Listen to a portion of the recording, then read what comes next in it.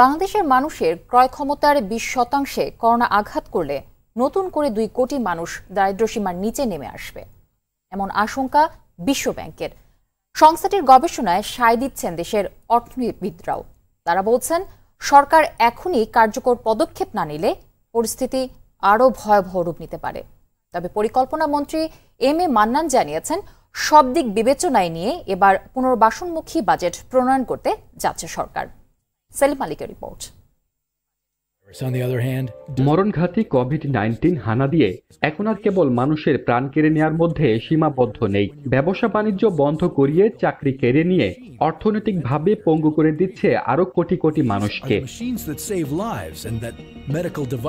এ নিয়ে বিশ্ব ব্যাংকের গবেষণা বলছে করোনা ভাইরাস সবচেয়ে বেশি ভোগাবে লাতিন আমেরিকা ও দক্ষিণ এশিয়ার দেশগুলোর অর্থনীতিকে।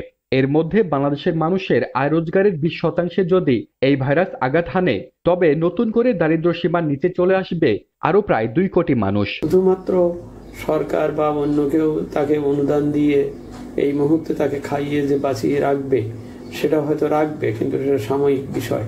কিন্তু তার যদি কর্মক্ষমতা না থাকে, কর্ম সুযোগ না থাকে, দেখা যাবে যে এই বৈষম্য বাড়তেই থাকবে এবং ওই দরিদ্ররা আরো দরিদ্র হয়ে যেয়ে শেষে একটি অচলায়তন অবস্থার ভিতরে নিক্ষেপ করবে অর্থনীতিকে। অর্থনীতিবিদরা বলছেন দেশের সার্বিক অর্থনীতির অচলায়তনের মধ্যে সরকারকে এগিয়ে আসতে হবে বৃহৎ ভাবনা নিয়ে। প্রায় 2.25 কোটি মতো লোককে সস্তায় চাল, ডাল, লবণ এগুলোর সরবরাহ করতে হবে। আবার একই সঙ্গে সামাজিক সুরক্ষা তহবিল থেকে দরিদ্র লোকদের ট্রান্সফার পেমেন্ট নিশ্চিত করতে হবে। ঠিক মতো এখন করতে পারলে আমরা দুর্ভিক্ষ এড়াতে পারবো।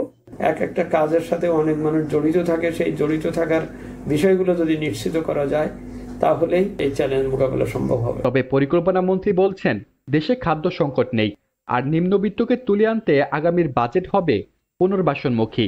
লক্ষ লক্ষ টন ধান আমার মাঠে আছে, পেটের ভাতে এই মুহূর্তে কষ্ট পাওয়ার কথা নয়। এদেরকে নিয়ে এই মুহূর্তে আমি অতটা চিন্তিত নই। আর অন্যান্য বছরের পরিকল্পনা যে গত কয়েক বছর যে লাইনে করেছি, এই বছর এটা ভিন্ন হবে। হোল উন্নয়ন পরিকল্পনাটা হবে পুনর্বাসনমুখী। আমাদের যে সকল এলাকায় ক্ষতি হলো বেশি ওইগুলাকে পুনরুজ্জীবিত করা, পুনর্বাসিত করা। পাশাপাশি বিদ্যমান সামাজিক নিরাপত্তা বলয় আরো শক্তিশালী করা হচ্ছে বলেও জানান পরিকল্পনা মন্ত্রী।